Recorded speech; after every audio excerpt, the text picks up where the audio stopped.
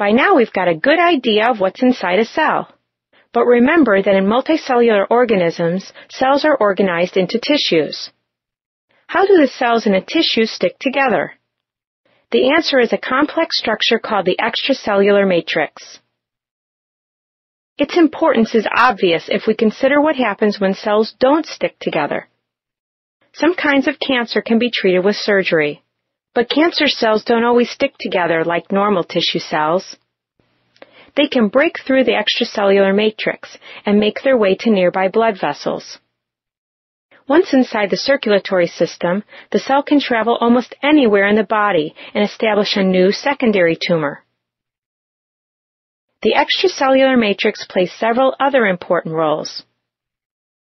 The extracellular matrix influences the rigidity and elasticity of several important tissues and organs: skin, blood vessels, tendons, lungs, and other organs. The extracellular matrix also affects the development of cells and tissues in embryos and fetuses.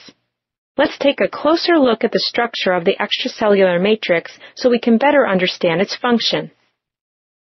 Cells have a network of microfilaments, part of the cytoskeleton, just inside the plasma membrane. Proteins called integrins span the plasma membrane. They interact with the microfilaments on the cytoplasmic side and with a protein called fibronectin on the extracellular side. Together, integrins and fibronectin promote cell adhesion, migration, and changes in cell shape.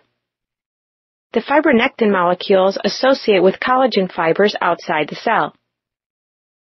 These fibers are formed by cross-linking collagen molecules, which are proteins with a triple helical structure. Finally, the collagen fibers are anchored in place by proteoglycans, large molecules containing both protein and carbohydrate.